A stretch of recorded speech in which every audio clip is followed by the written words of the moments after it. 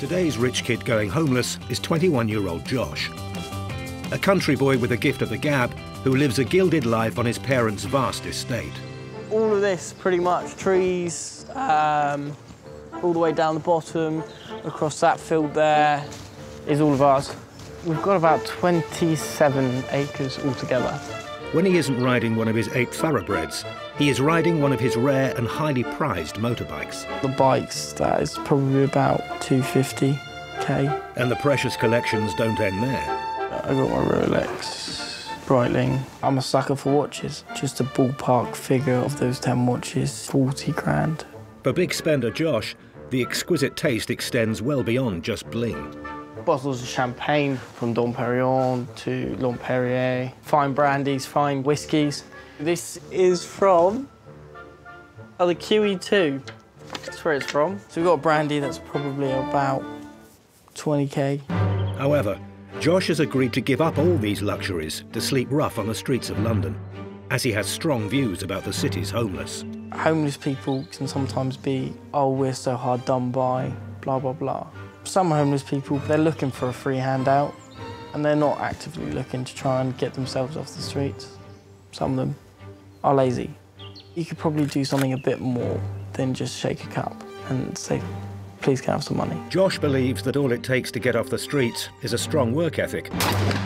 My plan is hopefully quite a good one. After 24 hours, I should be off the street.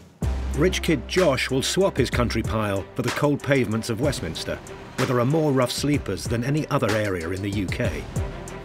Where violence, drug and alcohol addiction and deaths from the cold are part of a daily existence for the homeless, half of whom suffer from a mental illness and most live in constant fear of abuse.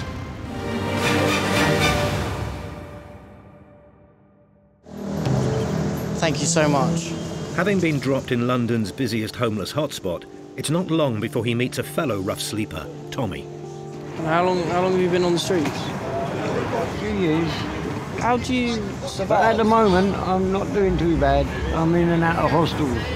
And how did you get into that situation? Getting bored.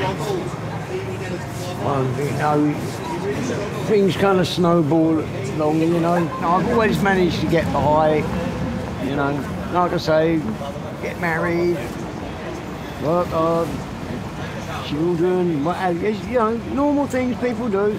But you never know when it's going to happen to you that you end up in a situation where it's, damn man, I'm homeless, you know, and here you are. I'll give you £1 if you want £1. I can't be taking money off of you, because that's your livelihood then. It's £1, you know. I know, £1. It'll help you. But £1's a lot of money to somebody who hasn't got £1 in it. It'll help you. Are you sure? Yeah. Thank you very much, mate. I appreciate that. I really do. No way. I'll come find you tomorrow. If I make enough money, I'll give you your £1 back.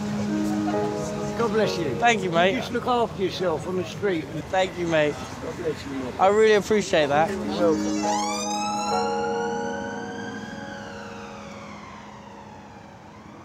He just offered me £1, which, that's nuts.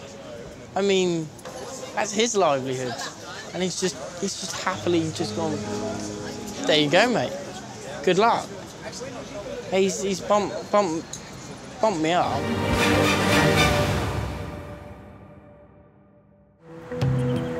Some people, they just completely bank you. I can't believe just, yeah, the amount of people that just go, you're not even there, you're nothing. I don't want to see you, let alone talk to you. I just want £1, that was all, for the water. Doesn't matter whether you're in the 1% or right down the bottom. You've got to treat everyone with the same respect. And I thought, you know, a lot of people would have been like that, but obviously not. It's just the £1 for a bottle, is that all right? Oh, mate, you're an absolute hero. What? Thank you, buddy. Give me about 5 minutes.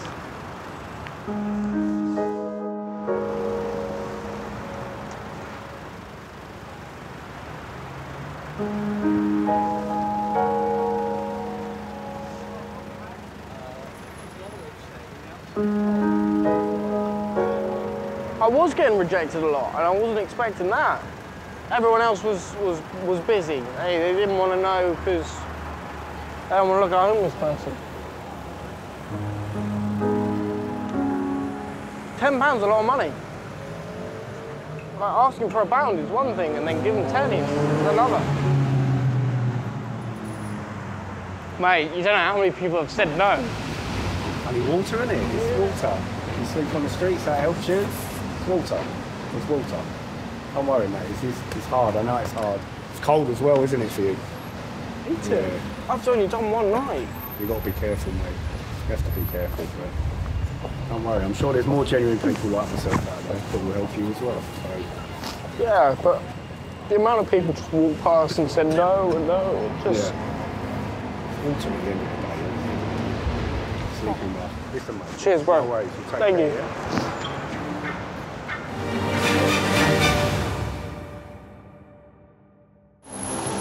I lost my parents in a house fire. Oh. And I got my brother out. I couldn't get my mum and dad out. How old were you then? About 23, I think, 24. That's messed with your head mentally. Oh, it still does now. So you have flashbacks and stuff? Oh, I have nightmares. Total nightmares. I walked away from everything in my life, you know? Do you have any intentions of getting off the streets properly? I had a flat, but I walked out of the flat because the whole place was full of drug dealers. You see my door, you would have seen how many times we got walked in. I weren't going to get myself put in prison again, you know? You went to prison as well? Yeah, I've been in prison, you know? You just want to feel safe, relaxed, and get some sleep, you know? So, the plan that I had, which was selling the bottles of water. Yeah. Would that be something that you would try out? You haven't got a licence, so you can be arrested for that sort of thing. But they usually just take your goods off you. So even if you've got nothing? Yeah, they don't matter. They don't see the concept of you doing that, so rather than you going out and robbing someone or, you know what I mean? He's actually just got an eye view of thinking that it's easy. Not because it's all come easy for him. Yeah? He needs the knockbacks. And believe me, there's a lot more knockbacks than there are yeses, you know? A hell of a lot. William wants to show Josh more of his life on the streets, and they head back to his tent. Here's another guy, Tommy. Arriving there, they see a familiar face, Tommy from the previous evening. You all right? This is the lad I was talking about yesterday. Oh, yeah. How you doing? Hello, Tommy. All right, mate. I got something for you. Have you? Yeah, you know what you gave me yesterday? Yeah. And that's interest for you. Cool, blimey. £1.95. Wow. Wow, mate. Cool, blimey. Josh, isn't it? Yeah, it is Josh. Amazing, amazing, amazing. I'll tell you, amazing. And this is where it all happens, where I sleep, where I beg. It looks very warm. Yeah, oh yeah. This is virtually my house. Yeah. So I've got to look after it. These are like my mate's drawings and a couple of mine. These are incredible drawings. Yeah. And these are messages that I write on the wall. And as I said, someone's written me a message, God bless. And do you find yourself feeling really lonely? All the time. All the time. Even when there's people around you sometimes, you still feel lonely. I don't come out of here for days sometimes. Some days you don't want to get up because you know you're going to do the same thing again, day after day after day after day. If you're new to it, it's different. I'm not gonna lie.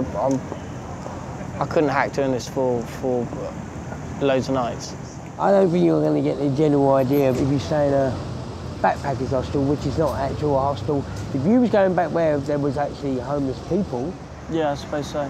I think you need to knock that on the head and come and stay here. What, with you? Yeah. I know it sounds a bit stupid, but you know when you get the cold into you. Yeah, can't listen. get out and... Brother, I know all about that. That's what you got to remember, you know? Homeless person ain't got that choice. You know? I suppose so.